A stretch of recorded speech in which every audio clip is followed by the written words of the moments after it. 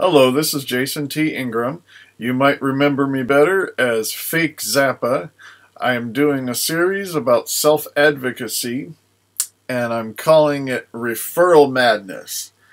I've came up with this idea about 7 years ago when I was on the newsletter committee and a contributor for a mental health nonprofit, and I wrote an article that was like, I think it was 3 to 6 times longer than what they could actually publish. And so I tried to do it in parts, and then they stopped publishing my stuff because it was way too lengthy.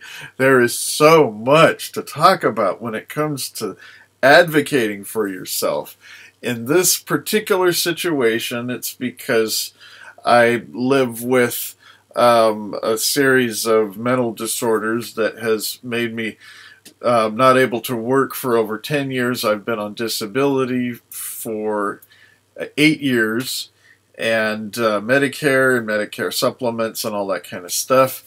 And I have really been good over the years at learning how to get my needs met, because that's one thing you really have to be good at when you're living on a fixed income or welfare or any kind of support like that. So this is a continuation of kind of more of an ongoing process that I'm doing as like a kind of a big art project. It's sort of like putting a lot of the things about my life and the kind of struggles I go through and the kind of interests and just some of the weird shit I do on a daily basis, and doing ongoing documentary projects. So I am filming them at different times and places, and these are going to be 15 minutes, I think. So they'll be a little longer than last time, and tonight is 1 o'clock in the morning on the 19th of April 2017, and I took my night pills, I think it was about a half an hour ago, so I'm really getting sleepy right now. And so I'm also kind of nervous because I'm going to be starting some of these self-advocacy things. This is actually the first session that I could ever remember having in 10 years of going to a mental health nonprofit and having somebody sit down with me and actually do something with me. I know it sounds crazy, but everybody here, especially living in Portland, Oregon, and all these educated folks, and some of the trends now that are going on in mental health, do have a couple of side effects. I get advice and more advice, and then I get training, and then I get more advice, and then I get one-on-one advice, and then I get offered money, and I'm alone in my house, and I can't work.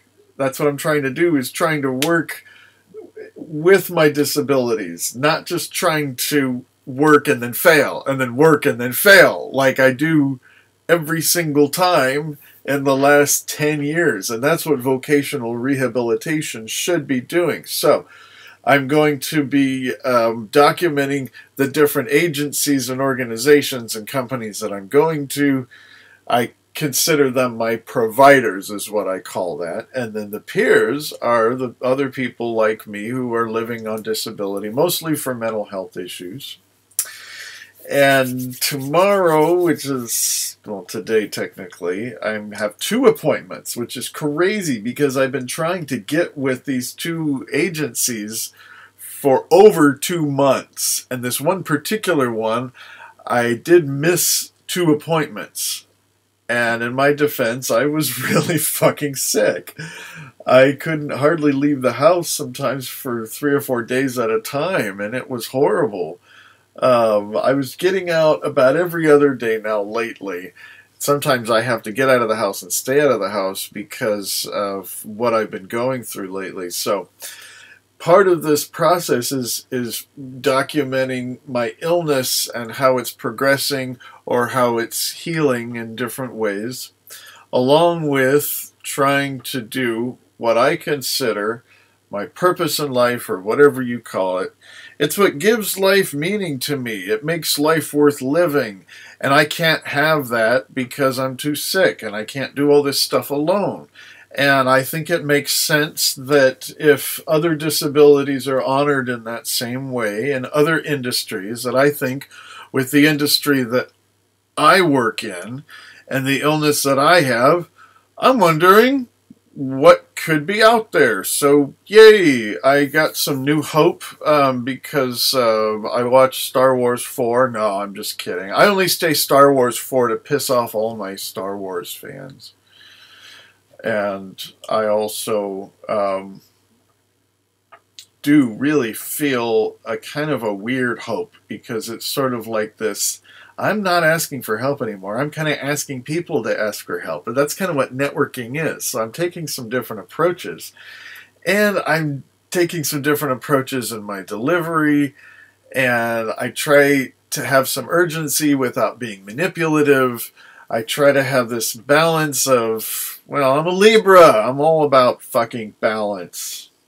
So, anyways, it's going to be a great series, and I'm looking forward to it. And could very well be as lengthy as my last one. But it's great. I get a lot of, well, not a lot, but I mean enough feedback to know where I'm hitting some topics that some people might want to hear about. And there's also a lot of video logs about mental illness, and there's not as many men as I was hoping to see, at least on the ones that come up in my suggested videos and stuff. It's always like there's a video about depression, and there's another woman, there's another woman, there's another one. There might be a man in there somewhere. So hi, I'm another dude in there somewhere. And I have some other things I'm working on too, and tonight was really a blessing because I belong to a handful of communities, and this one community that I've been getting pretty close to the last couple of years is really making me question whether I really feel safe to pursue asking for help, or am I going to get the same kinds of things I get from every other nonprofit that I've been getting. And it's the worst possible thing you could do to somebody, especially mentally ill people. We have a lot of issues of people disappearing and fading away and stuff like that. And when you live in an intellectual community like Portland area, where you have a lot of people that are very strong intellectually, but in a lot of other ways, like as far as their character and their backbone, they're very weak.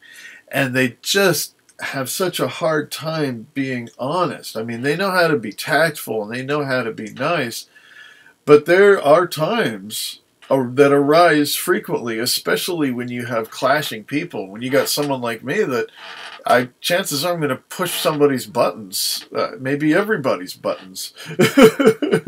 There has to be clear communication, and it is essential. And I rarely get that. And so I get the runaround, and then I get the disappearing act, and then I get the endless cycle of endless referrals is what I call it. And I will be coming up with some more new terms as we take this wonderful and horrible and ridiculous journey together, because the sick get too sick to find a doctor. And when you're too sick to find a doctor, that's when you need a doctor the most. And when somebody does not have a disease that is visible, and if they have a disease that makes other people feel unpleasant, then it is a very lonely and tedious journey. And there are things that are these kind of quick fix, easy answers and blanket answers. And I'm going to go through some of that too, because I'm going to compare the 12 years that I spent in born-again Bible Christianity throughout my 20s and early 30s, and identifying with that culture for 20 years of my life, having come into that world from my artsy-fartsy progressive world, adapting to that culture, embracing it, and then coming back out into where I grew up And so it's interesting to be able to see the far left and the far right, political, religious left, a political, religious right, whatever you want to call it, from both perspectives, seeing from an outsider's perspective and an insider's perspective. And I'm coming to these conclusions that there are so many similarities and we have so much to learn from either side. And I really think that what's going on in the political stuff here, which is just the most epic clusterfuck I could ever dream up to ever experience in my lifetime. And so what we're having is this sort of microcosm of the Trump world, which is, in my opinion, very much in favor of the elite, and there's so much greed involved in it. And of course, I'm a liberal, openly gay. Well, I'm closeted, but I'm open about being closeted. And I am open about smoking pot and just being a general weird, fucked up artist kind of makes me a liberal. But I like to make fun of us too, because I think we got us into this mess just about as much as the right got us into this mess.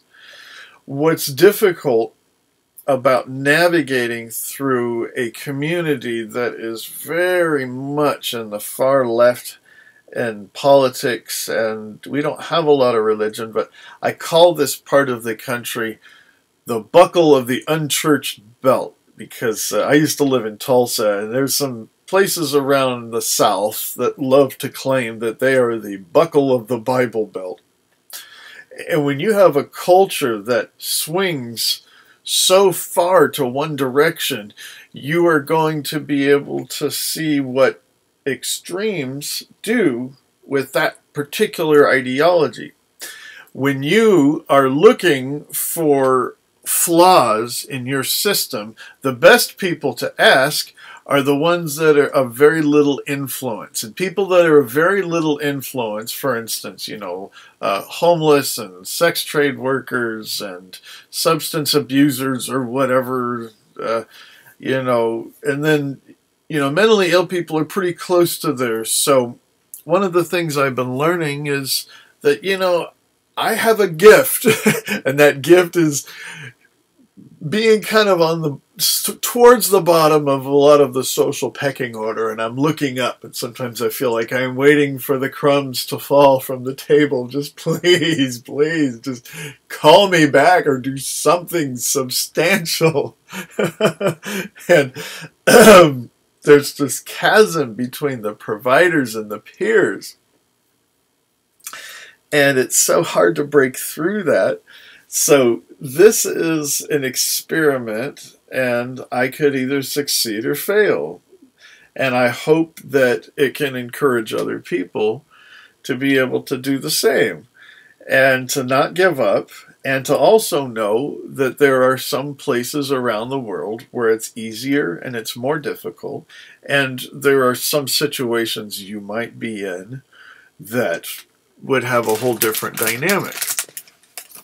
So this portion is sponsored by Weather's Original Sugar-Free Chewy Caramels. I get these at the dollar store. And there are some things that I do that are half harmful. This is one of them.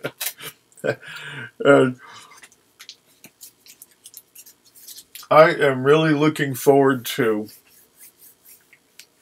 finding ways to ask for help that is going to make people accountable without pissing people off or overpowering them or making them feel threatened. That's one of the things I want to do, because referral madness can make you want to pull your hair out. It can make you paranoid of the system, it can make you resentful, and it can make you hate authority. And advocating for yourself can do more harm than good sometimes.